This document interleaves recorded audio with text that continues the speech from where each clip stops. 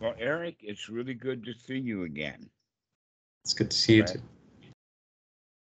And you mentioned that you had been able to get most of your questions answered just by listening to videos, but that you thought you would check in, and I like that.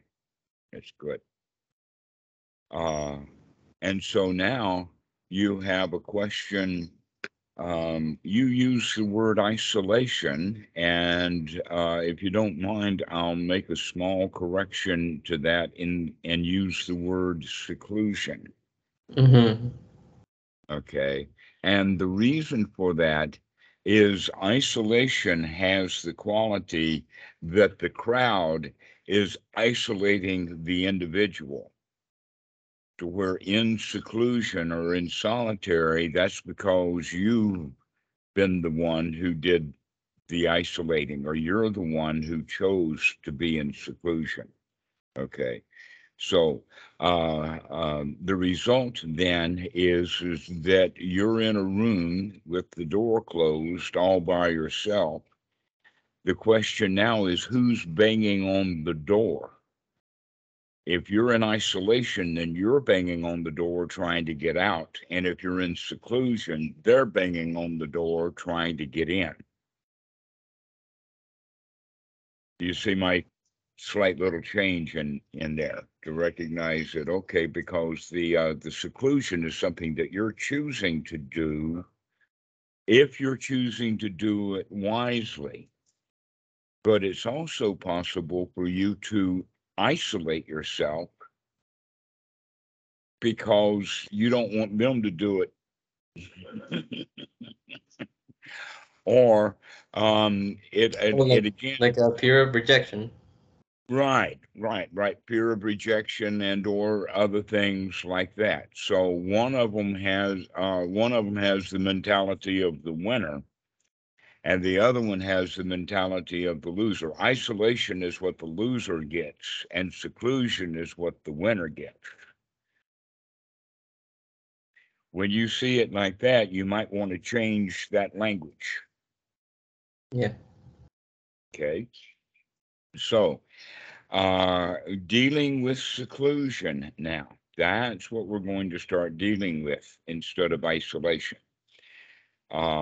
Because now is always your choice. And that's the important thing is to recognize that uh, the choice that you have is what gives you the power. And when we do things on automatic pilot, that means that we don't really have a choice. We're just taking um, the instinct rather than reasoning it out. The difference then, I guess, would be in isolation, you're running away, and in seclusion, you're ambling into, What's the word you use? ambling, walking slowly. Mm. Um, so, with that connotation, you also talked about, well, when you're coming out of seclusion, then how do you deal with the people? Because you mentioned about the noble attitude is actually, let us use it for the moment. In one's own mind, your own noble attitude is better for you than your ignoble attitude because the ignoble attitude has dukkha and the noble attitude has no dukkha. Okay, that's a way of beginning to understand it also is that if you get into seclusion and get your mind into a noble state, then what's the likelihood of if you leave the seclusion and come back into the world that it becomes ignoble again? Very likely. Okay. So going back to this word better, let's plug in now your word that the noble mind is superior to the ignoble mind. Do we agree on that? Okay. However, that's not at all the same thing that you, the noble minded, is better than or superior to him, the unnoble minded. That's an ordinary way of looking at it. The noble way of looking at it is that he's just as good and just as superior as you are, that the noble attitude sees everything as, let's take and define this thing that we're talking about for just a minute, this relationship thing. And we'll do it in the sense of mathematics. You've probably heard of an equation. And the reason that we have equations is because of the equal sign. And that's very powerful, useful in mathematics, that equal sign, so that you can arrange things around it and both sides are always equal. So you can take this side that's divided by X and put it on this side and multiply it by X, and it's got the same value, you see. So in that regard, we can understand the basic point that we're looking for. Then is the noble, what relationship does he have to the other? Because they're not equal. It's clearly they're not equal. Okay. What are the other symbols that we can put into the equation? Because we have a greater than sign, we have a greater than and equal, we have a less than sign. Okay, so this is how we normally think, that if it's not equal, it's either greater than or less than. Okay, but in fact, in mathematics, we have other symbols that are often useful other than that equal or the greater or the less than. And that would be an equivalency sign. Right? The things are equivalent, but they're not equal, but they're equivalent. In other words, a 20-liter bottle of water is an equivalent to a 5-gallon can of water, but they're not equal.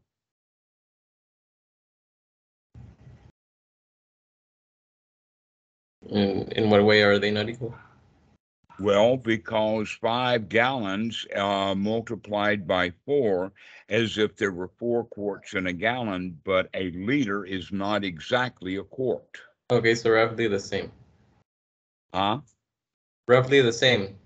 They're roughly the same. Equivalent. That's what we're getting at. They're equivalent in the sense that if you've got a 5-gallon can of water in one hand and a 20-liter bottle of water in the other, they're equivalently heavy.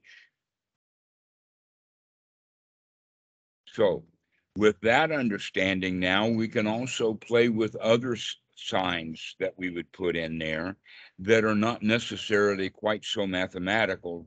And one of the signs that I would have useful in there is the heart symbol. Okay, that in fact we can say that we love each other, or we can have daggers and arrows between them also. In the sense of separation. So this thing then, this equal sign thing, is basically what we're talking about would be the verb that you would use. Okay, what's your relationship with other people? And that superiority is something that the victims want to have. They want to be better. Okay, the noble doesn't care about that. So a noble is going to see ordinary people as just ordinary, even though he is actually superior to them. But if he thinks he is, he's not noble anymore. He's ordinary again. Yeah, I was thinking about that. And so then my next question would be, in another one of your videos, I heard you talking about a tough relationship with a father, and you recommended at least trying to be with him like 5 minutes on every occasion. And then if I feel like I lose my sati, then I go back into seclusion and I reload my sati. And then my That's question, I'm mhm. sorry, would be in general regarding triggers. When you're in social situations, sometimes or many times you don't get to quit after 5 minutes. So then,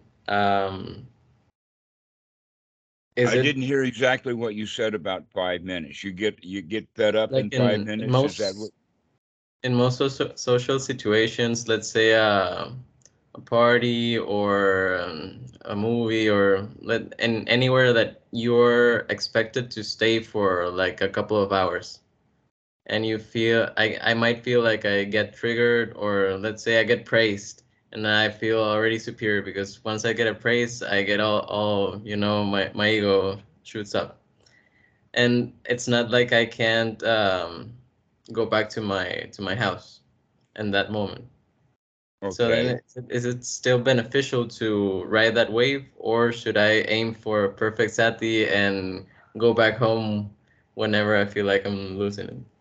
When you mentioned a couple of hours and mentioned in the sense of supposed to or forces, it reminds me of Winter Earhart, who had a training back in the 70s called EST. That back in the 70s, they had EST and LifeSpring and all kinds of quasi pseudo psychology groups that you would go do a weekend for. Okay, Mhm. and then they would put you through various jump through various hoops and whatever, with the idea that it's going to be good for you mentally. And one of the things that Earhart would do at a certain point in his seminar would be that he would lock the doors, telling people that he was locking the doors and saying that they had to stay there for 2 hours. Can't go to the bathroom, just have to put up with it. Well, some people who knew that was coming, they went to the bathroom early. People who didn't know what was going on, they had to put up with it, right? The point is, though, that anyone can stand up and walk out of that seminar and go to the bathroom or take a break or go eat a hamburger or whatever and come back later before the 2 hours is finished. That no one is forced to stay there. And here you're saying that you're being forced, and I haven't heard anybody being forced to sit 2 hours since the 1970s. So what is this about? Because most social situations, the question is, to start off with, are you standing around other people who are standing around? Or are you sitting? And if you're sitting, are you sitting around the way that people sitting around? Are you sitting in chairs that are arranged military fashion, like pews in a church or seats in a theater? What kind of seating do you have there? In other words, does everybody have to point to the direction of the stage where someone's in charge of this? No. Or is it more of a group setting? Yeah, group settings. Okay, well, see, you've already proven to me that there is no pressure about a 2 hour thing. That in that group setting, you can walk around, you can move, you can do whatever you want to do. That thinking that it's a prison is a loser's mentality or a victim's mentality right from the get-go. I've got to stay here, when in fact you don't. That in fact, what would be a way of looking at it would be to do something so long as it's comfortable to do. And when it becomes uncomfortable, be aware of that discomfort so that you can do something about it. There are some things that we need to learn to endure.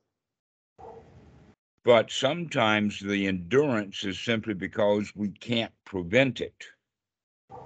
So the first thing we can work on is preventing it. In fact, the Buddha talks about this in one of the suttas where he's saying that we have housing or shelter for protection from the sun, from the heat, from the rain. And then they mention even mosquitoes or gadflies is what they translate it to, and creepy crawly things.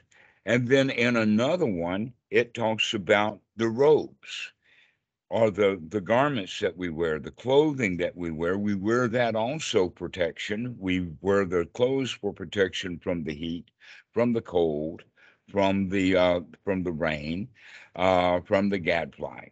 Okay, but sometimes uh, because either the housing or the clothing is not available, we'll still have to endure the heat of the sun.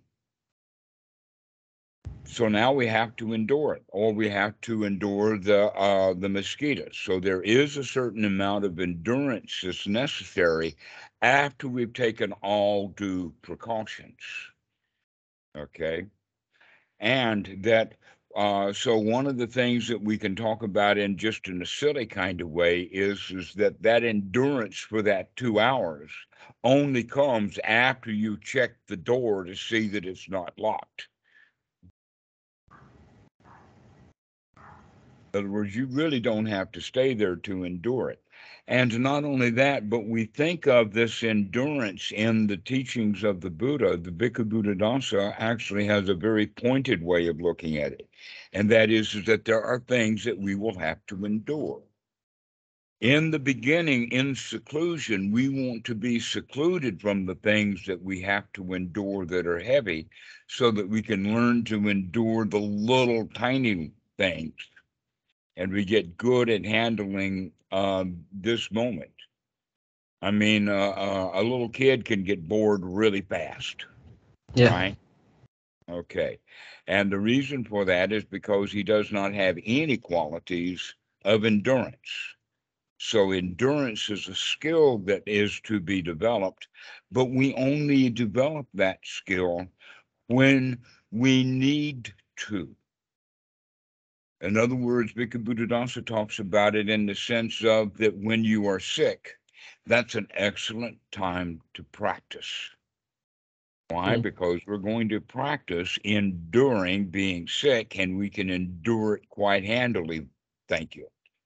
That in fact, enduring things not so well is the position of the victim.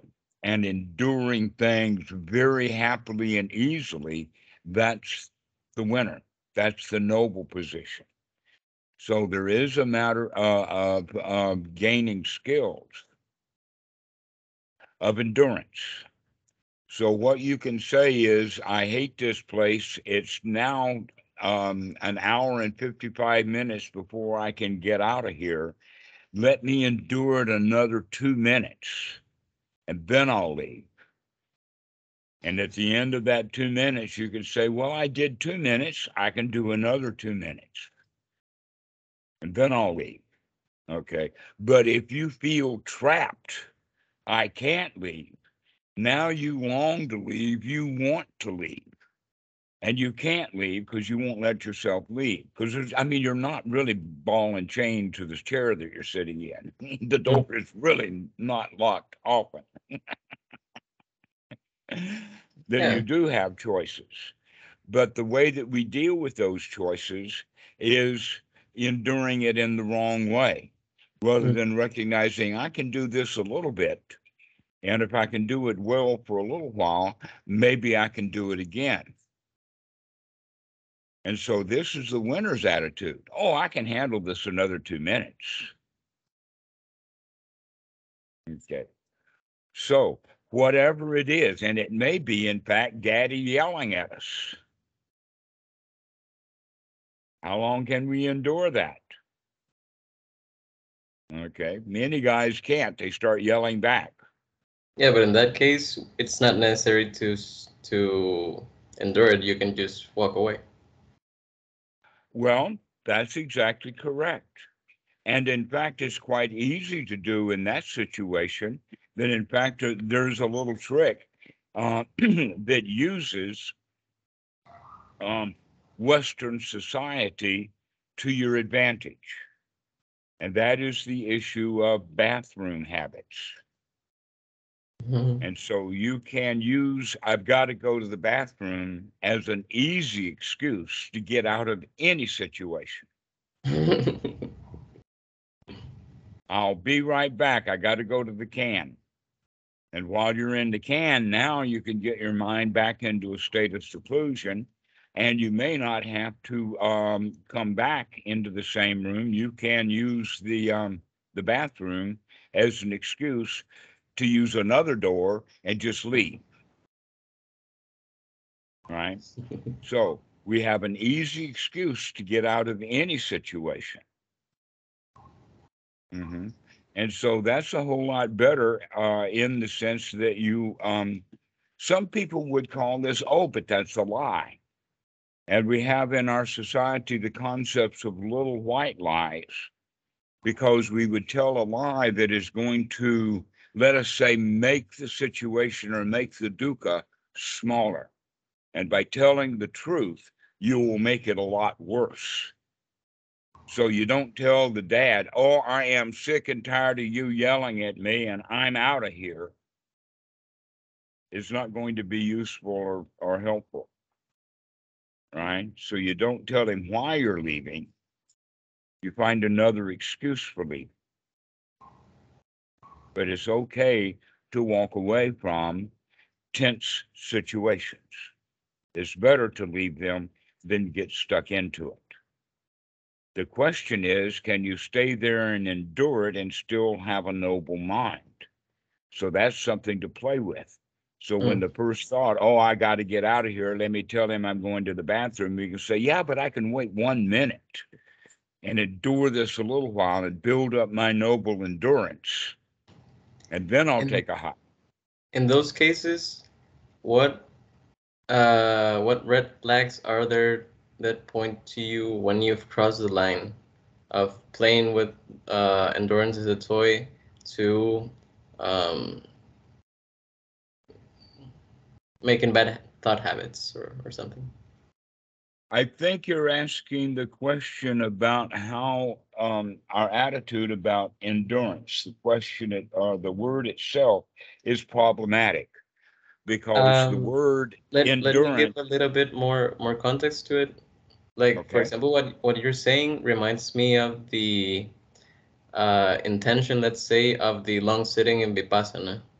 They don't give you the option of getting out of the meditation hall, but sometimes I used to have those kinds of thoughts. Like, I can handle 2 minutes more, I can handle 4 more minutes. And mm-hmm. I would think that I was enjoying it. And when I began calling you, I told you that I remember that as a positive experience. So I fear, or I think that if I follow this advice right now, I might drift back into that line of thinking again. Which exactly line of thinking you're talking about? That I can't tell the difference between playing with endurance as a toy and making a habit of being tense. Ah, that's what I was about to address. Now I understand the question. You were kind of a half a step ahead of me there. Okay, so here's the point. The problem is the word endurance.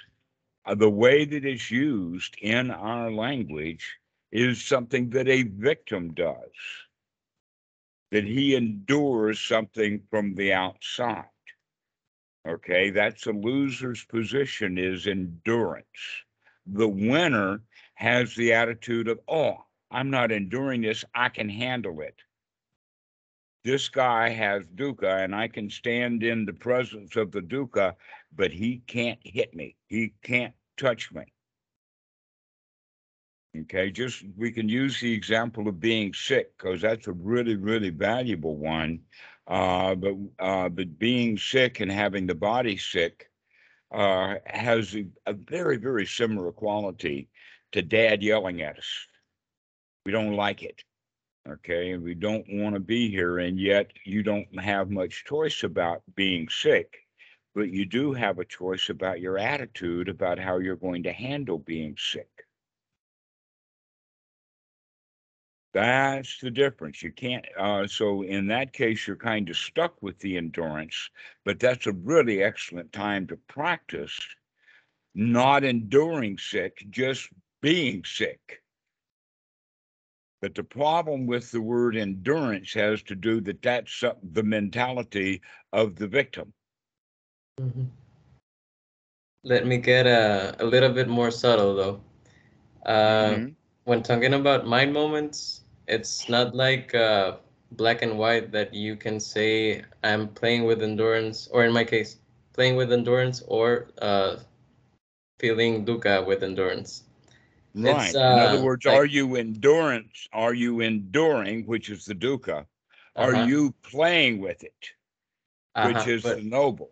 But what I was It, going to say is that taking into account mind moments, I might like play with it for 5 seconds and then being dukkha for 10 seconds. Like the last time it happened to me, it was in a social setting and it had to do mm-hmm. with jealousy. Not because of an overt thing, but because of just subtle things that I noticed that my girl was liking a friend of mine. And I remember all of the videos and stuff, and I took deep breaths and I said, this isn't really important and stuff, but I was feeling like getting all cramped up. Mm-hmm. In that case, let me ask you, do you think that the tension would melt away quickly if you walked away? Or would you carry that tension, uptightness, and jealousy with you when you Yeah, walk away? kind of, because I would be making a big deal about it. Right, right. Okay, making a big deal out of it. That's another way of talking about enduring is by recognizing, oh, this thing is a big deal because I've made it a big deal. Mm-hmm. That you're jealous and that's a big deal, but you're the one who made the big deal. That she may, in fact, be conscious of what she's doing and is intentionally trying to make you jealous, or she is, let us say, not aware of what's going on and doesn't recognize that she's hurting you. Okay, one of the others, but the reality is that she's not hurting you. Reality is that you're hurting you. All right. And you're the one who's making that important. So, in fact, you could say that jealousy and being sick and having daddy yell at us basically bring up the same kind of feelings, the feelings of, I don't like this, I want to get away from it. The thoughts that we will have associated with those feelings will be the thoughts that are associated with the situation, but the feelings are basically the same. I hear dogs. Yeah,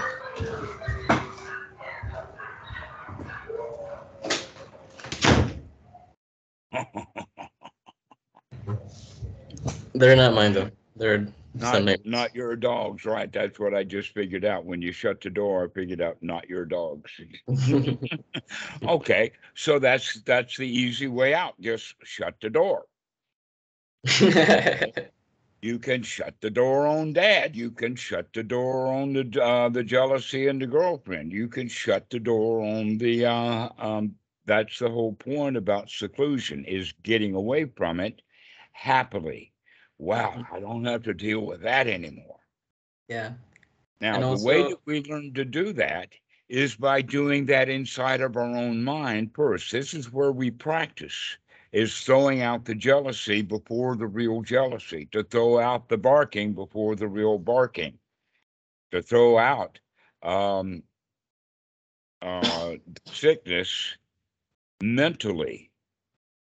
This is what the whole practice in seclusion is all about, that we get off into seclusion so that we can begin to deal with the world, but we begin to deal with the world not as the world, we deal with the world that we brought with us when we came into seclusion.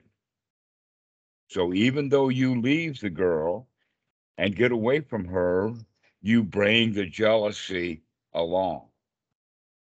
And so now we have to deal with the jealousy itself, whether we're in front of the girl or alone. The jealousy is already there. Okay. And so now we can look at it. In fact, jealousy is a whole lot easier to deal with when you're alone, if you know how to deal with it. But it's really hard to deal with jealousy when you're alone if you don't know how to deal with it, because you want to get out of seclusion and get back to the girl because you're jealous. So you want to find out what she's doing. Yeah, I don't have that problem. Right. So seclusion doesn't do you any good if you bring the jealousy with you. But it can do you some good if, when you're looking at that jealousy, you can talk yourself out of that jealousy. You can drop it. You can become king of that jealousy, or you can become the emperor of that pile of dirt. That's the change of attitude. Of, oh, I see you. That's the I see you, Mara. I see you, jealousy. I see that disgust. And by being able to see that, we're actually slowing things down. Now, I've just seen, it's been out for a while. It was on the bestseller, and the guy who wrote it, a psychologist, actually has a Nobel Prize, but I think it's in economics. But he's a psychologist. It's kind of a humorous little thing. And what we're talking about here, his terminology is slow thinking versus fast thinking. All right, I haven't seen it. Right. So you already know what we're talking about here. No, Okay. I haven't seen So it yet. did you read the article that I put on? No, I just glanced at it, but I haven't watched the whole thing.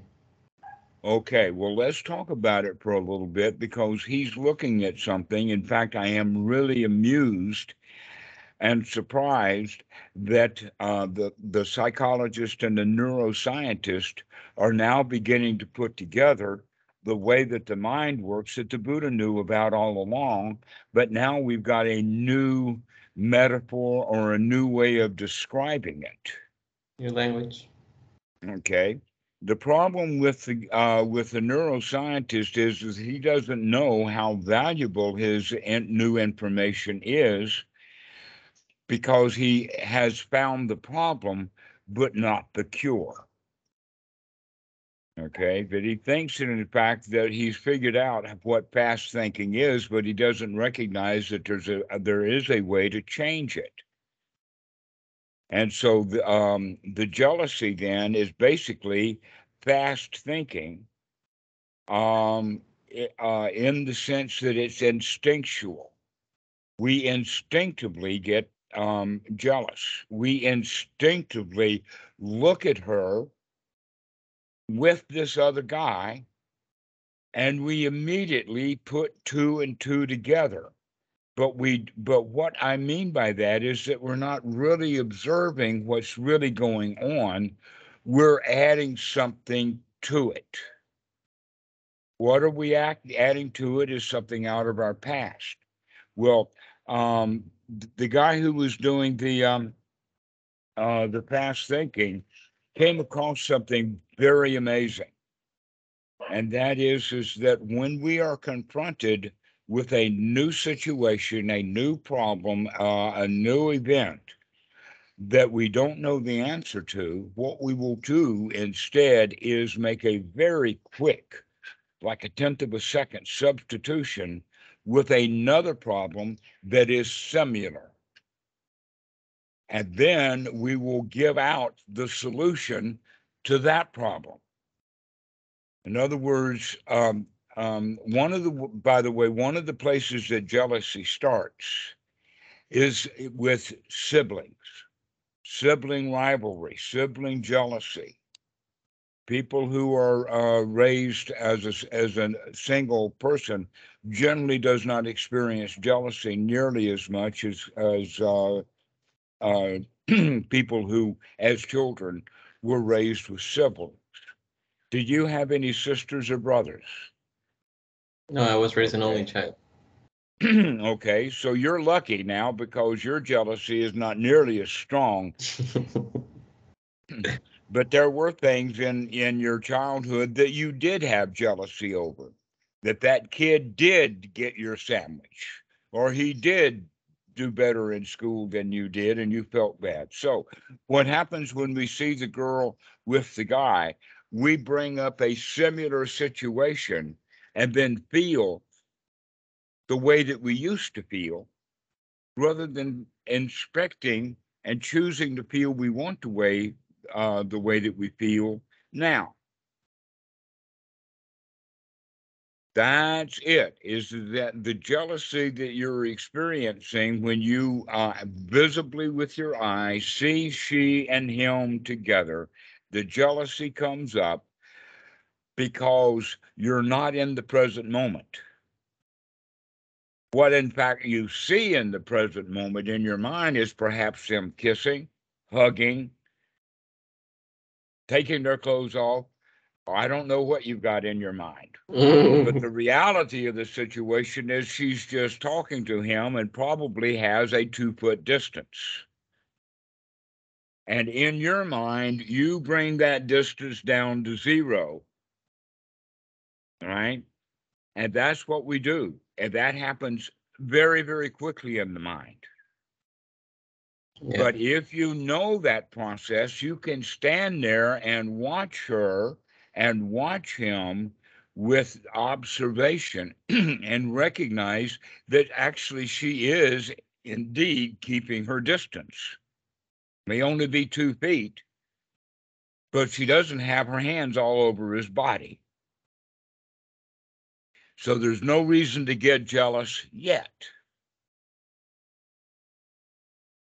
Not reason to get, but we get jealous quickly because that's what we see in the mind, right?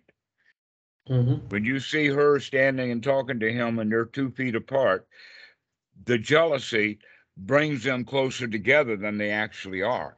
You Yeah, create the closeness. I'm not even imagining anything. I just don't like that she likes him. And The feeling is direct and it comes up, and you don't even know the connection that you've made. Right? yeah. So that's when we need sati. Walking out of the room is not going to give you sati. But if you have sati in a situation, the wise thing to do may be to walk out of the room. That in fact, if they are smooching, hugging, kissing, and undressing each other, that's the time to walk out of the room. Give them some privacy. Yeah.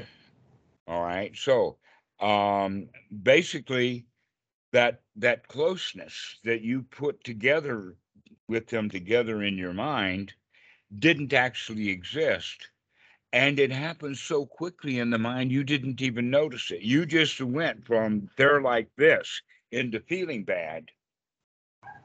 When in It's like fact, a the loop. reality of the situation is not dangerous at all. The danger was something that you added to it. Yeah. You did that based upon your past. Yeah. Okay, so the slow thinking then is the slow thinking of we're going to do is wait a minute, let's take another look.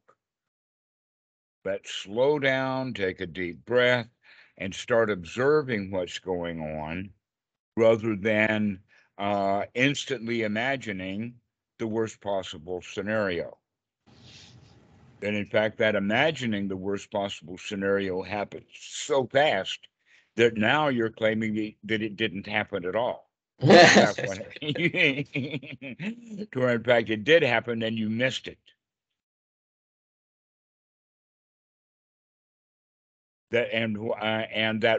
What you missed was the what ifing that we did. I see them like that, and the what if, and now we feel bad. To where that didn't happen, it was a what if in the mind. I'll be more mindful about it next time. Yes. So this is what our practice of anapanasati is to start watching these very, very fast things that we're doing in the mind that gives us almost instantaneous results that are often wrong. Now, it's right enough that it keeps us alive. That I mused when I was really studying psychology and really beginning to understand what was going on in the world. I was constantly surprised that certain people in my life weren't dead already from flushing themselves to death. I mean, I've known people who I can't imagine that they can live 24 hours because they're so incompetent at what they're doing that they would naturally kill themselves, and yet they don't. Somehow they survive it. How is That's that? nice. The answer is that that instantaneous stuff that we do actually is a survival mechanism. Survival. And in our genetic history, way back when, that kept us alive. In other words, when we're there, let us say the otter sitting on the bank, that when that alligator springs out of the water directly into the air, all we see is the mouth and the teeth of that alligator. That should be enough for the otter to say, I've got to get out of here. And he turns and he goes instantly, right? Because the otter can make the connection between the teeth of the alligator and him being in those teeth. And so he moves. Okay, this is the survival mechanism. We were raised in a jungle in a dog eat dog world. You can see this. In fact, I enjoy watching animals deal with each other, like a mongoose and a cobra. And in fact, I've even seen ducks take on heavy snakes because because the snake was after the baby, right? And so animals deal with each other, and that they deal with them instinctively. But our society is much, much more complicated. Humans are complicated kinds of things. Those instinctual behaviors that we have of just jumping out of the way of the alligator that's flying through the air, or jumping out of the way of the snake that's spitting his venom at us, or jumping out of the way of the cobra striking, is a survival instinct. And that's also a skill that can be developed so that some people can actually keep snakes in a basket and then play a little horn while the snake is coming out of the basket. And they know how to keep the snake charmed so that the snake doesn't bite them. But if the snake tries to bite him, he's already prepared for that, and he's going to react very fast. So he's watching. He's watching closely. Okay. The reason I'm talking about this is because I want to give you the point that our very, very fast reaction time, our instinctual behavior, has kept us alive individually and as a society to grow up into a society that's too complicated for that mechanism to work all the time correctly. It doesn't. In fact, it only happens about half the time. That gives me back to that point about some people are so stupid because they're so instinctual that I'm surprised that they can survive. Half the time is good scores. I thought it was less. Pardon? Half the time is a good score. I thought it was less. Well, we can increase it. That in fact, half the time is the way that the victim lives his life. We can increase that quite a bit by reprogramming some of these instantaneous behaviors. Just like musicians that are going to learn a technically fast, detailed, difficult passage, he's not going to practice it up to speed over and over again wrong until he starts getting it right. We don't do it that way with music or getting that technical passage. We have to slow it down, watch our fingering, make sure that we're getting every note, And the tempo is unimportant. Getting the fingering and the technique and the notes correctly over and over and over and over and over again. And most kids, when they're practicing piano, they want to play it up to speed all the time, to where the right way to learn the passage is by slowing it down. We do the same thing in karate with the katas, the slow movements. Also, the same thing is with Tai Chi, Zen, and the art of archery. Many, many different things we learn by slowing it down and getting it right. And that's exactly how we're going to work with Anapanasati, is to slow things down, look at what we're doing and getting it right over and over and over again. And we're going to train new neurons. And we build new neurons. Now, somebody just posted something that says that it takes about 400 redos over and over and over again to build a new synapse, unless you like what you're doing. And if you really like what you're doing, you can get that down to about 20 different repetitions before it becomes automatic. But we can program that automatic pilot. That was something that I hadn't figured out before until this guy came by. And that's when it dawned on me, yes, that's exactly what we're doing, is that we're reprogramming with the conscious frontal cortex, getting it right, and then over and over again, training the reptilian brain so that when it does do its fast response, it's going to increase its average above 50%. Okay.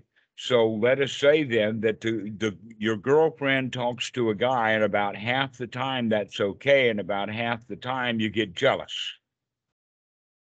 Might be. Okay. So if you practice watching this jealousy as it arises and recognize that, oh, she's just standing there with him, analyze the situation, look clearly at what's going on, you can recognize there's no need for this jealousy and I can put it aside.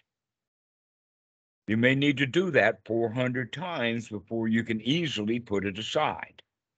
But you can train yourself out of jealousy. Now, the thing about jealousy is that we do jealousy stuff all the time.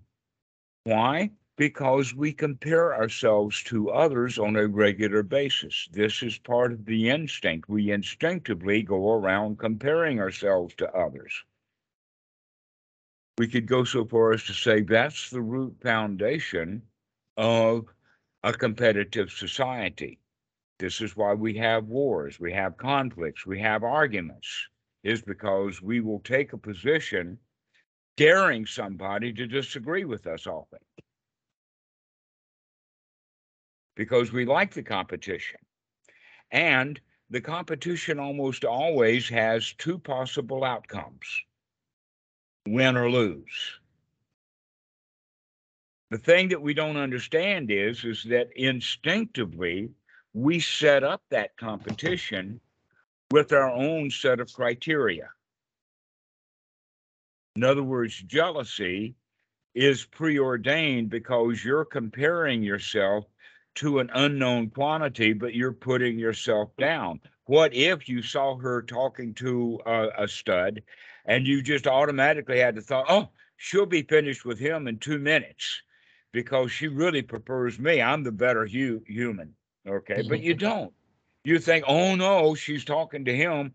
I'm going to lose. In other words, we are predisposed in our competitions for victimhood.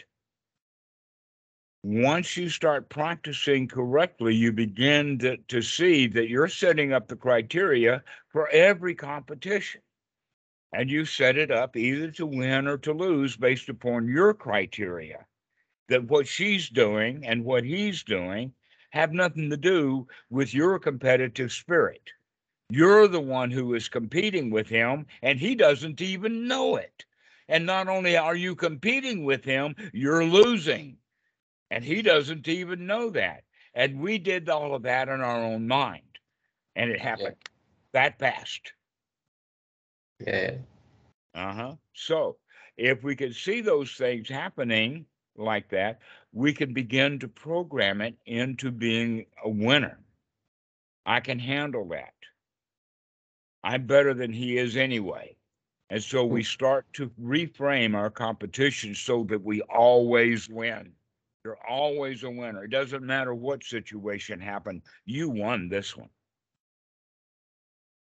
because But you know how to set up your competitions. You know how to set up your criteria for what is winning and what is losing. But I mean, I'm not noble yet, so I can't. If I thought that I'm better than he is, then that would be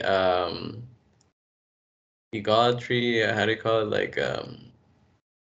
lying to myself. You know? Pardon? Is that I'm not let's say at your level yet, or at a good meditator's level yet, that I can declare myself noble. You know? So if I think to myself, But declaring yourself noble is not the point. The point is are you behaving, or are you feeling, or are you in the attitude of a noble? And often it's the victim who declares that he's a noble. okay, but then Rather, let's say like if noble minds don't compare, then how can noble minds say I'm better than him? well, that's the point that I'm making. Okay, so you're really along with me. So let's continue along with this, because this is basically the noble in training. The noble in training, first thing that he begins to do is to change his attitude that I can handle this. I'm the winner here. Okay. Along the way, he will step into the pile of crap cause, and I am better than other people. All right. That's what we're getting at. That's the problem is that we see ourselves better than others. But if you recognize that you were setting up the competition in the first place so that you do win, and because you win every time, we begin to recognize, well, what's the reason for competing with these people? Because I'm going to win on every occasion. That's a good one. Yeah, why should I bother competing with him? I already know the outcome. I'm going to win. I set up the competition that way. And he can come into the same situation with his own set of criteria, and he may win or lose. But that's And if his we problem. both can come into the situation and both wind up winners, there wasn't much of a competition anyway. And that's what we're looking for doing, is to beginning to figure out how we can set it up so that everybody wins this competition, that it doesn't have to be a winner or a loser anymore. Okay. So we take these greater than and less than kind of signs that we're looking for in the competition. Competition does not like a tie. You don't like a tie. Look at it in the way that they do baseball. They have extra innings. They want a winner here. How about football with a sudden death match or something like that? Okay. That's the whole point is that we want in our society winners and losers, because then the situation will prove that I'm a winner. And nobody goes into that competition recognizing that they're a winner or loser based upon the criteria. An example of that would be, let us say the cheerleader on one side is making advancements for one of the football players on the other team. For her, who wins that football game is irrelevant, because she's got other things in mind. She's got another criteria that she's playing. So when she's at that football game, she's not watching the scoreboard. She's watching that player out on the field and to see if he's going to look at her too. Okay. So this is what I mean by everyone sets up their own set of criteria to win or to lose. And the whether we win or lose depends upon our attitude. So the losers, the victims, always choose a set of criteria so that they feel the loser. And many times, if the loser will actually win, and everybody in the room, including the guy that you won against, will agree that you won the argument, but the victim still feels victimized. He doesn't feel like the winner because he's using a different set of criteria than the other people. All right. When you recognize that these criteria that we choose on how to deal with a situation comes up instantly, it comes up out of our past, it comes up out of our instincts. But if we could slow things down, we can look at this competition and say, wait a minute, and let me wisely choose the criteria for this contest. And if I wisely choose the criteria for the contest, then we will both wind up winning this contest. But like I said, that's only an intermediate stage. Eventually, what's the point of having these contests that we don't compete or anymore? There's no reason to. Now, let's go back to the point about the winning and losing, because these are the words then that come up in the Pali, and that has to do with pride and jealousy. Actually, there's two kinds of jealousy. There's what we call jealousy, and the other one is envy. Okay. So, in the situation of the triangle that you're mentioning, your girlfriend, that guy, and you, in that situation, you're being jealous because he's honing in on your territory, and he feels envious of you because you have something he wants. Okay, so one is in sense of approaching, and the other one is the withdrawing. In other words, he's encroaching upon my territory, and so my jealousy is that I'm losing something. And his approach is, I'm going to gain something. And so he has the envy.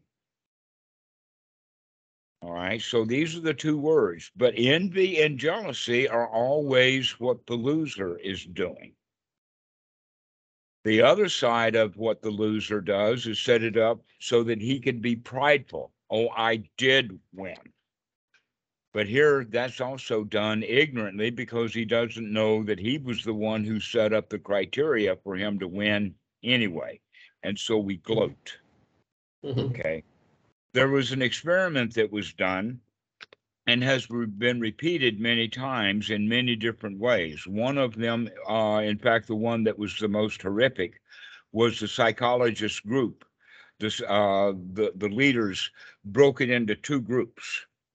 And they had, let us say, an hour session once a day for 2 weeks. And this group of people came together. These students were prison guards, and these guys were prisoners.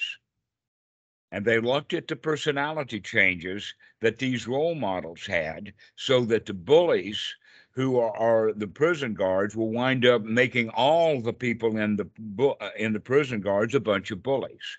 There's another one that's very similar to this, and that is that they play a game of Monopoly with people playing the game with, let us say, matched like four and 2 players and 2 players, or that kind of thing. Except that at the beginning of the game, they make a change in the rule, and that is that at the beginning of the game, we make a coin toss. And whoever wins the coin toss now gets to use both dice. And the ones who lost the toss only get to use one dice on the game of Monopoly. So naturally, the guys who have 2 dice are going to go around the board a lot faster. They're going to land on a lot more property. They're going to buy more property. And then the student who is doing that begins to get arrogant. He begins to get prideful. And they don't even remember then that it was set up that way from the very beginning. That you were set up to be a prison guard or a prisoner, top dog, little dog, or you were set up with that the dice that it was guaranteed who was going to win. Why do the people who are winning, when they were guaranteed to win, still bring this pride up and get arrogant and condescending when they're winning, when in fact their winning was based totally on a set of chance.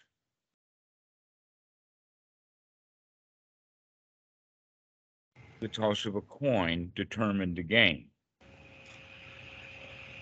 A lot of cowboy movies are about this too. The winning and the losing based upon one little event that means basically nothing. That's what gambling is really all about, is putting a great deal of power, energy, emotional states on the flip of the dice. Well, how many billions of flips of dice have happened in the past? What difference does another dice make unless I put skin in it?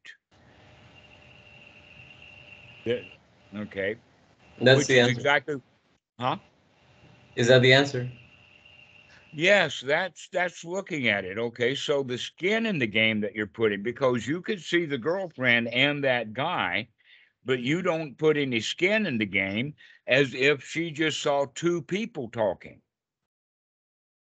If you see just two people talking, you've got no skin in the game. You see girlfriend and this guy talking, and then now you're putting skin in the game. You're setting up criteria, and this But happens you really fast.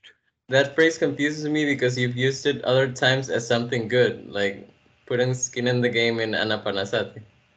Right, exactly, because we put skin in the game in all kinds of things in unwholesome ways. Now with Anapanasati, we're putting some skin in the game in a wholesome way, because we're doing it deliberately, and we're doing it with what this guy is talking about, slow thinking.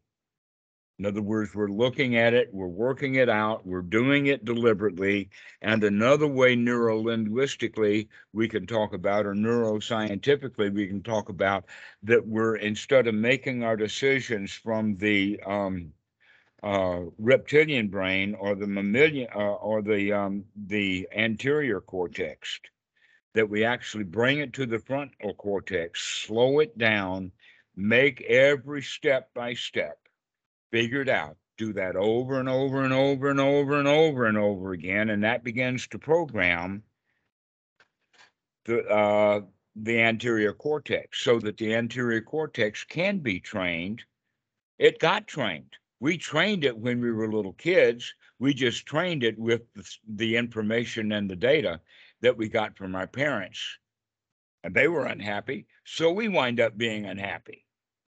But you can reprogram and retrain your mind into happiness by, again, putting the skin in the game, but we do it with knowledge. We do it with investigation.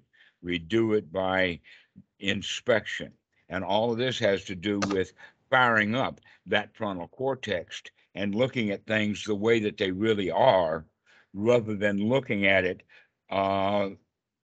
let us say, with the eye of fear.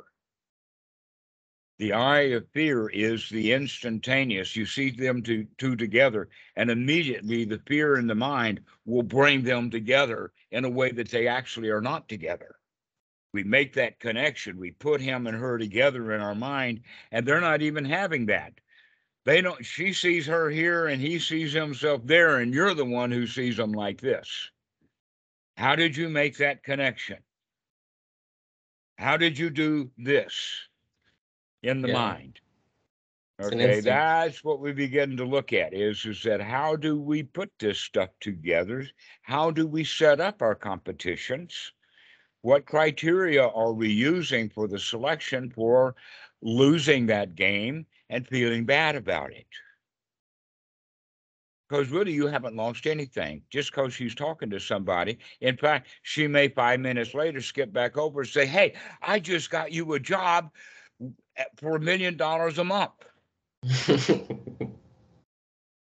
or something like that. You don't know what they're doing, but you're in your mind bringing them together because of a sense of fear. Mhm. That we are driven by fear, and that fear molecule in there someplace brings them together, and that's where the jealousy comes from. And you don't even know that you set that criteria up yourself, that you did this bringing them together, and you did it in one mind moment, a tenth How of a do second. we how do we exactly set up criteria? Like, what's the mind moment we do it? We do it because we're using the data out of our past. We're using failure. We failed as a child. We were victims. We messed up often, and we continue to expect to fail. And so when you see girlfriend and a stranger, we that instinct of failure, that instinct of danger will pop into place. And it's inappropriate because it's not really what's going on. That the Mm-hmm. world that humans live in now is much, much more complicated than it was that 100,000 years ago. Or let us say that if we were chimpanzees and I was the big dominant male, and I see one of my favorite females talking to a young male, or chatting or going closer. Basically, what they do in that case is he's going to go take ticks and fleas off of the female. That's what the monkeys do. They actually do come together. They're not screwing yet, but the Mm-hmm. big monkey, as soon as he sees them come together, he's going to go whoomp, and he's going to start hammering on and beating up that guy and proving to him that he's the dominant male in this little tribe here. One of the things, by the way, on that side note is that when the head male, when the big monkey is in the tribe, there is no sex going on. When that big male leaves the tribe to go hunting or off in seclusion or whatever like that, that tribe, there's a whole lot of monkey business going on. Okay. That actually is part of our past. We still have those kind of genes from our past left over, ready to spring into action within a mind moment, tenth of a second. That's so when meditators start to practice meditation, they only get a glimpse of, and eventually they begin to really see the reason why it has to be repeated over and over and over again is because we've got a, a million years of repeating the wrong thing over and over and over again. And it's really, really ground in right down into our genes. And it is a marvelous thing that this human reptilian brain is often half the time correct, even in this complex society that we live in. But 50-50 is not really satisfactory. We feel dissatisfied. So what we need to do then is to practice getting ourselves into a state of satisfaction so that you can be satisfied. And when you are satisfied, now you can use that frontal cortex to really look at what's going on, as opposed to operating instinctively or operating with fast thought, operating in survival mode. That in fact, that fast thinking is survival mode. Uh, that mongoose had better jump out of that way really, out of the way really quick when that snake strikes. Okay, we take that same attitude and mentality into the test, the SATs, the graduate record exams, the final exams in school, our pop quizzes. That mentality is there. Oh no, something dangerous, this test.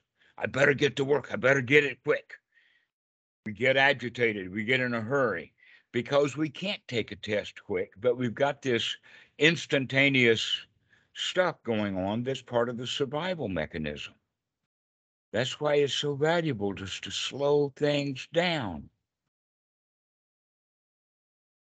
That I know what I'm talking about here because I was really driven in a hurry all the time. I remember that I got in a hurry because my dad walked fast, and it was hard for me to keep up with him. And he kept saying, "Come on, catch up."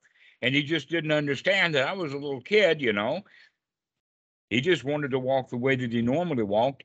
And to give you an idea about how he walked, he was a meter reader. His job was meter reading, and he was good at it, which meant that he could walk faster than the dogs. And they wanted me to keep up. So here I am now in high school taking an algebra pop quiz test. And I've got to be the first one up there. And I remember this happened. This is so funny. We have 10 questions. I answer all of the questions, get them correct, hand the paper up, and was the first one to get it on the desk. Everybody noticed that because I made a big trot of getting that paper, you know, because he didn't just say time and everybody hand the paper in. No, I've got to get it first. And I go plop it up on the desk. I go back and sit down in my seat and review the board and recognize that I'd done one of them wrong. So I hop up, go back up and grab my paper. And now everybody in class is laughing at me. And now I got to go get that paper, make that change to it, and get it back in first. Okay. Why did I put myself into that kind of position? What's wrong with me putting my paper in the middle of the time when everybody else is putting their paper in? Why can't I put my page in last? Because how soon you put the paper in didn't have anything to do with the grade, but it had to do with the criteria and the competition that I set up in my own mind. Mm-hmm. And my competition was based upon speed. How fast can I get that done? So naturally, that same mentality, by the way, is when I walk out of that classroom, I go get on my biggest motorcycle in town. Because I'm the fastest dude in town. In my own mind, you see.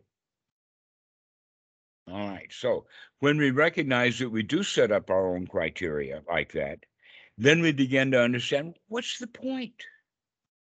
When I really look at this fast behavior that I'm in the habit of doing and detail and watch the events, we can begin to make changes, and we can reprogram it.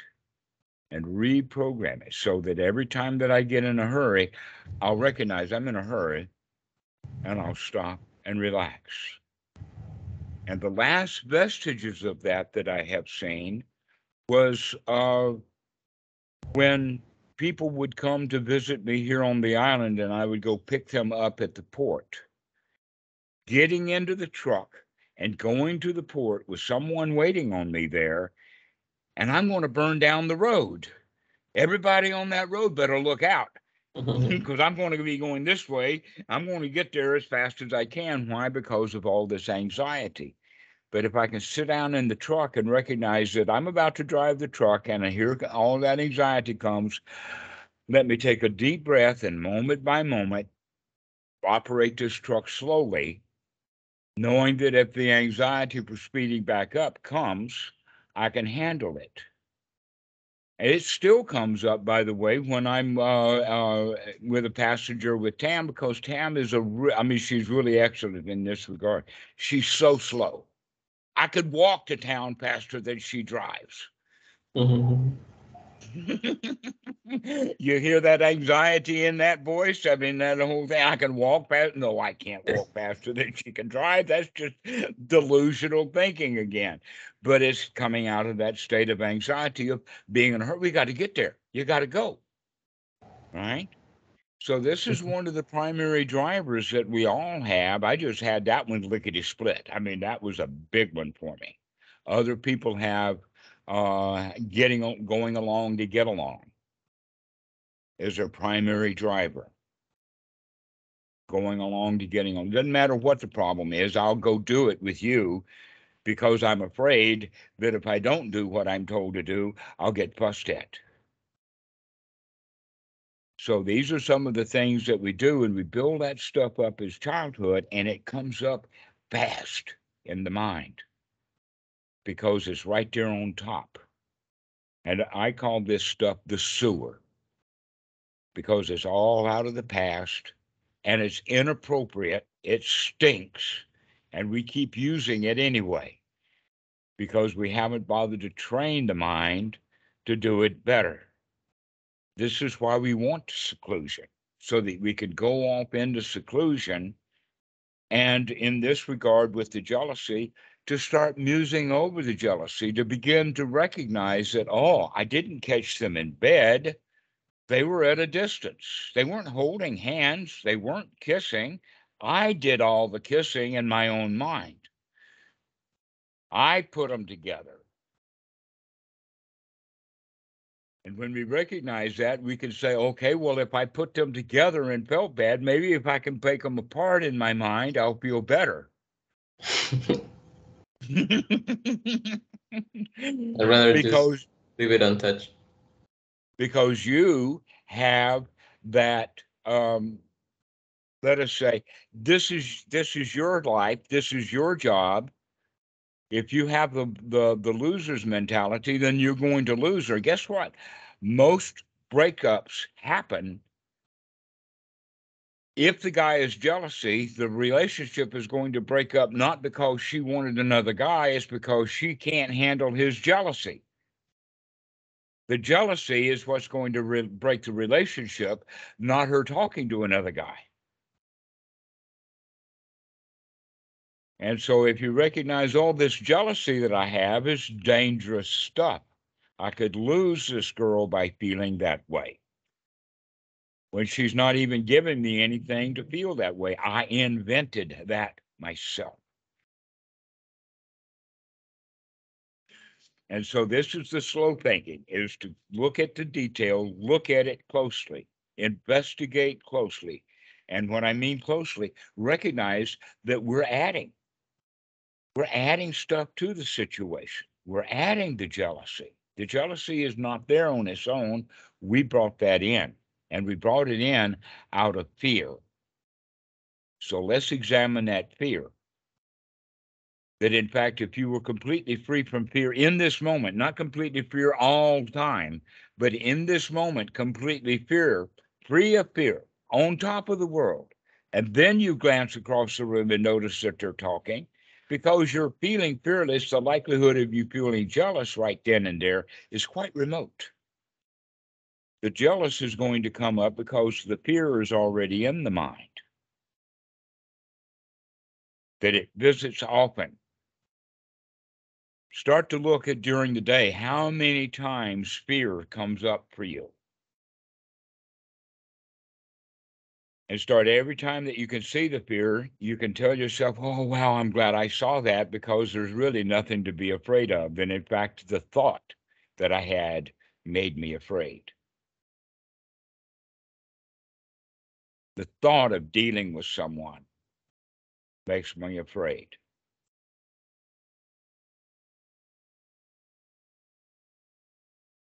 I'll give you an example of that just happened today. I've got an SSD that was defective. And so I arranged with the guy that I brought it from and to return it. What's that? Oh, a memory card. Yeah, well, right. An HHD, a hard disk drive, an SSD is a solid state drive. It's got no drive in it because it's got no platter, all of that. It's all electronics. We put it in the back. We got everything going, ready to put in, and the guy sitting in the post office says, "Oh, there's a magnet in here. We do not allow magnets." Well, I know that magnets are set in the mail on a regular basis, probably as many as 1 million a day, and in Thailand maybe only 100,000. But every hard drive. I mean, how many times does anything that's got a motor in it's got magnets in it?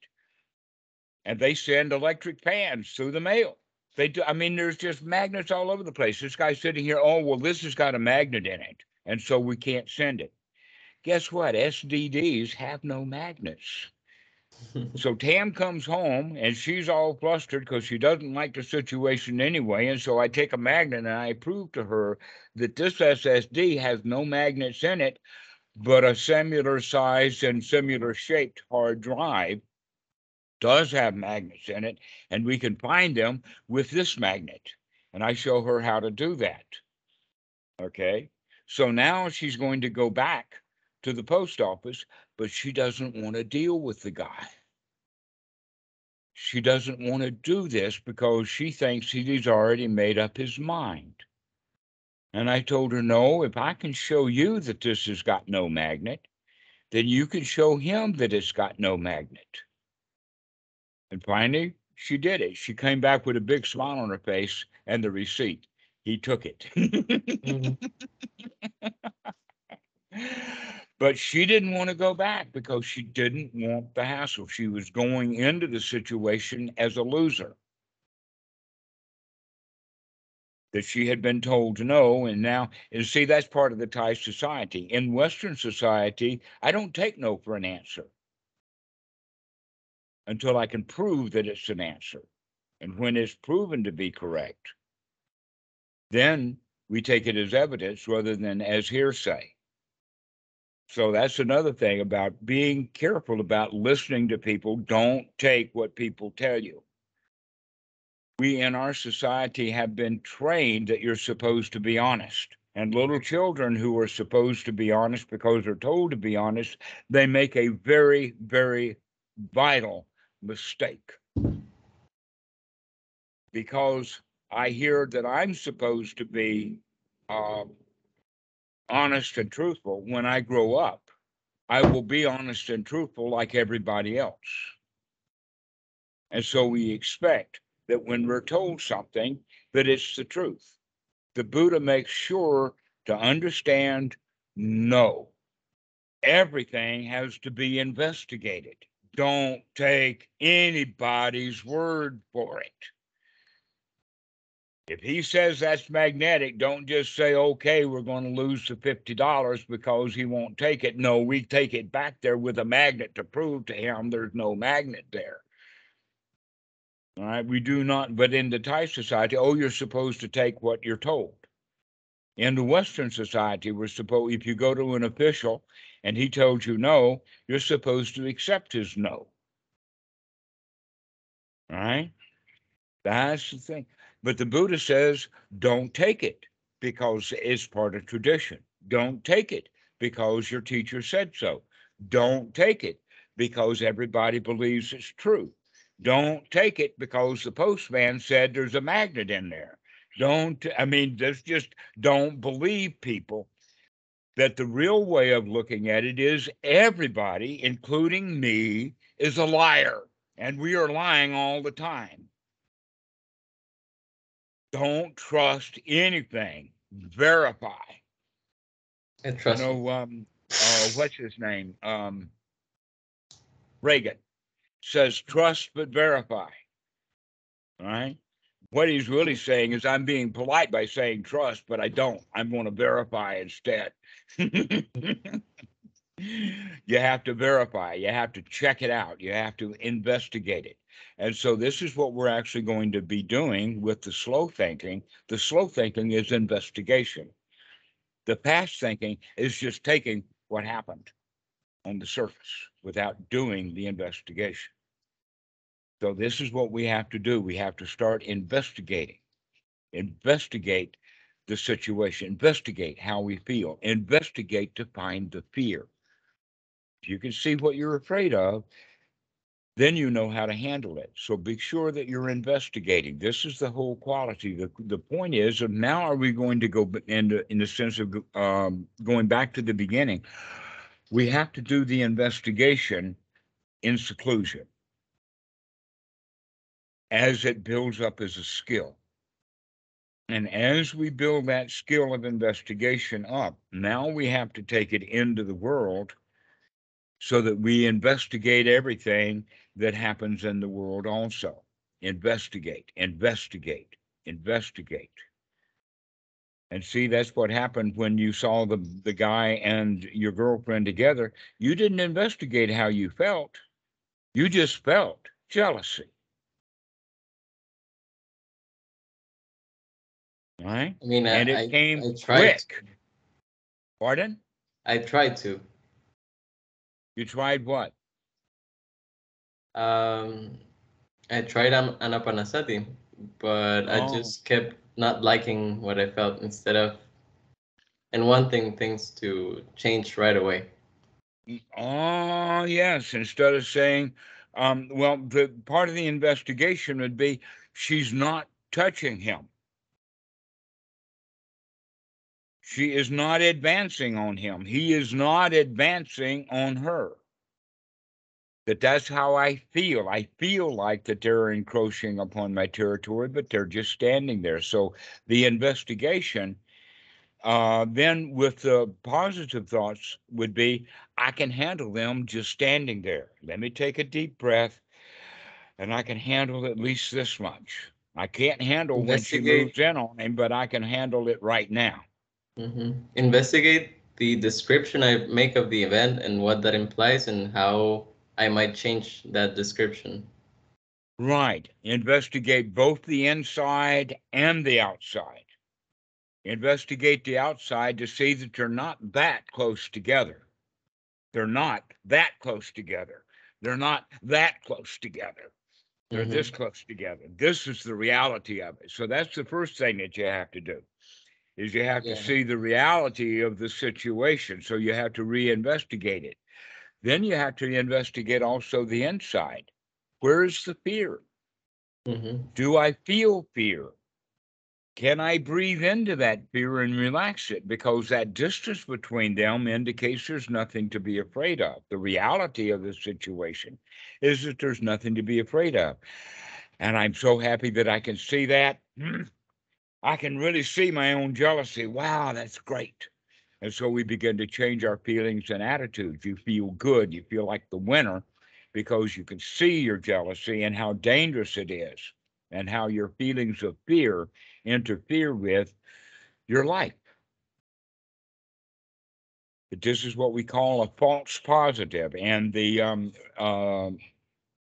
instinct is actually the reason why we do survive with this 50% level, is because the error is almost always in the positive direction in the sense of a false positive. The alarm goes off when there's no fire. The air raid warning sounds when there's no air raid. And that's good. It's a whole lot better than the air raid happens, but there was no air raid siren. The fire happened, but there was no fire alarm. That's called a false negative. The false negative is that you've got a problem, but you don't know it. But our instincts have been set up through training that it responds with false positive. In other words, our instinct for self-preservation goes off too often. And that was an example of it. You saw him and her standing together, and the fire alarm went off, and there was no fire. And when your heart's on fire, burning with desire, smoke gets in your eyes. That's the song, by the way. I like it. It's a really cute song. Okay. And what we need instead of that fire burning with desire, smoke getting in our eyes, we need to have that alarm go off. Look at that, the fact that we're burning up inside, that we've got this jealousy. But the jealousy was a false alarm anyway, because there was really no problem. There was no danger. You didn't lose her. She was not kicking you in the ass and kicking you out of her life just because she was talking to a guy, but that's how we feel. So investigate that many of the fears that we have are false positives. That Tam's dealing with the postman was mostly all in her own mind. Because if you show it to him, if you show him the magnets and show him that there's no, he's going to understand it. You got to prove it to him. But she expected him to be in the same emotional mess that she was in. In other words, she didn't want to hear it when I pointed out to her that there's no magnets in here. She was all frustrated and everything, but that was last night. This morning, she actually did the test herself. And so with that, doing the test herself, now I know that she can go to the postman and show him the test to show there's no magnet in there. And she proved that she was right. Okay, so this is the whole point about the false positives. She's afraid that she can't talk the guy into it. And so she does the examination herself. And now she feels confident that she could prove that there's no magnet in that SSD. That was, by the way, a very interesting thing that I did last night, because I took a whole bunch of drives to see what I could find. A bunch You of can what? hard drives, soft Okay. drive, SSDs. I've got 4 or 5 SSDs and maybe 40 or 50 hard drives, but always looking at just the smaller ones, because these are 2.5. Didn't do it on the big drives, because I know they've got magnets in them and I know exactly where they are. But I showed Tam where they were on the small hard drive, because it's got a motor in it and it's got actuator arms and all of that kind of stuff that's in real hard drives. But SSDs don't have any of that kind of stuff. Even the outside case looks like metal, but it's not, it's plastic. To where the hard drives are metal. They have to be, because you need the strength of the metal for the base in order to handle the torque of the motor coming up. So this hard drive here has an actual metal case to it. And you've got, in fact, here's the magnet that we're looking at that's sticking right there on the motor. So I've got a motor with a magnet sitting right on it. But there's another magnet right up here that I can find. That's the actuator arm that you could actually see there on the back of it. But the important point that I'm making now is that the drive case is metal, because it has to stand the torque. But the SSD is in a plastic case, has nothing to it. Does not have any torque, no motors, nothing like that. And so they use very little current. They last a long time. To where the hard drives, because of all the mechanical stuff in it, that stuff wears out. But the point is that we need to do these investigations rather than taking people's word for it or taking our own word for it.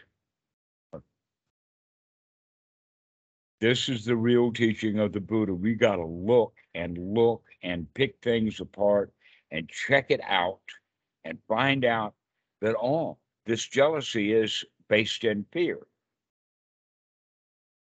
And there's nothing to be afraid of. That's a false positive, that we feel fear on a regular basis. That in fact, you could say that many times the false positives keep us alive. It keeps us careful, but it keeps us afraid.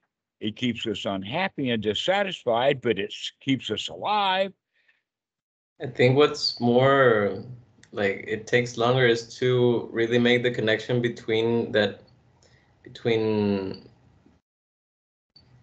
fear is only useful when it's for your survival. It's only useful for survival, and yet it goes off 30, 40 times a day. The alarm rings dozens of times a day, and not once was it ever a real survival issue. Yeah, we think it's normal to feel fear for many things when it's not necessary. Mm-hmm. So when you begin to see those things, you can start paying attention to it. That's the way to learn to be fearless, is by seeing the fear that we have is worthless, useless. There's nothing here to be afraid of.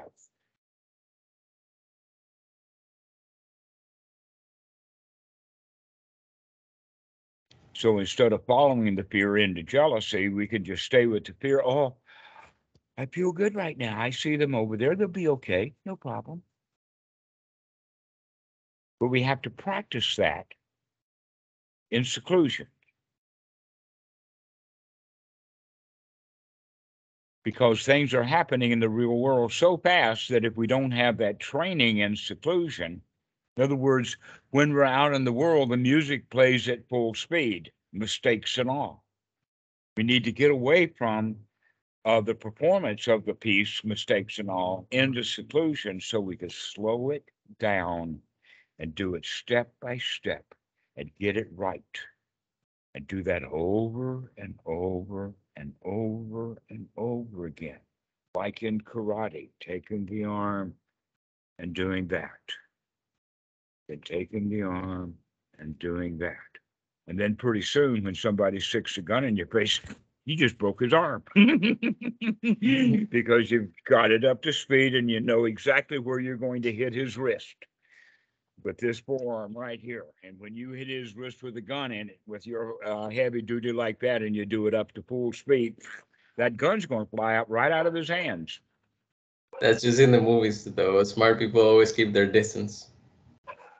Right, exactly, exactly. But stupid people are the ones who get the gun knocked out of their hand. Or if he's punching at you, that's the same thing. And so we have to train slowly to get it up to speed. Now, in our lifetimes, we don't have a lot of guns or fists in our face, and so that's not really the training that we need to do. But the slings and arrows of outrageous behaviors are in our face all the time on a regular basis. But that doesn't mean that we have to respond to that stuff with fear. We can respond to it instead with loving kindness. We can respond with joy.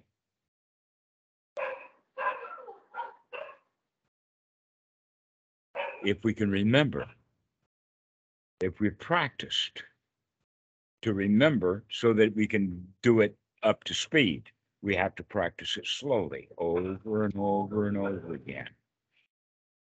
So practice being joyful, practice being fearless, practice feeling safe, practice feeling secure, practice being comfortable, practice being satisfied.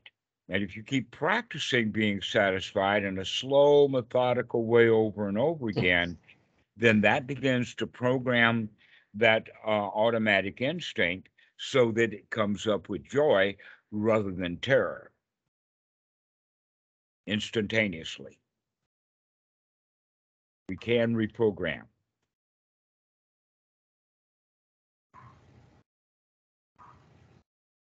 And so this is how we do it. We need that seclusion. And so sometimes when we are in a state of danger with somebody, the right thing to do is, well, I need some seclusion right now. I got to go try to take a bath, or I'm going to go to the toilet, or I'll just check you later, or let me get you another drink, or all kinds of stuff just to get out of it. Little white lies so that you can at least save him from beating you up because you said something stupid because you were afraid of him or jealous of him or whatever, right? So there are times when we do want to take a hike to get out of it because we recognize we're smart enough, or let us say that we're well skilled enough to know that we can't handle this right now. And so now's the time to leave. Let's go in seclusion, get some practice again, come back, and this time we can handle it. And so that in and out, or that back and forth, is something that every one of us has to do. Even people who become ordained, they don't stay in the back of the Wat in seclusion all the time. They got to come up to the front of the Wat and deal with lay people and realities. And so we can't say that the seclusion is ordination. Ordination is not the seclusion. Ordination only gives us the availability of seclusion, but the availability of seclusion is there in your lay life. I mean, you're in a room by yourself already. You were able to shut the door and become secluded from the dogs. So that's the way of practice, is to take more and more time in seclusion to practice slowing things down and taking a really close look at how we feel moment by moment, knowing that we can change it. We have something to say about the way we feel. And so we talk ourselves into feeling really good. I can handle this.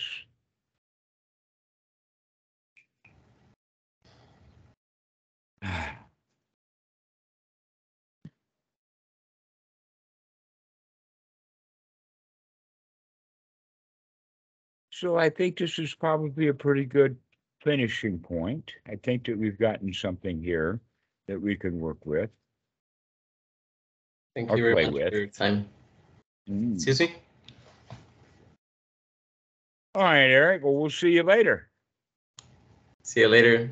I'll try to log in on Friday. Okay. I'll see you on Friday then. Bye. Thank you. Okay. Bye-bye.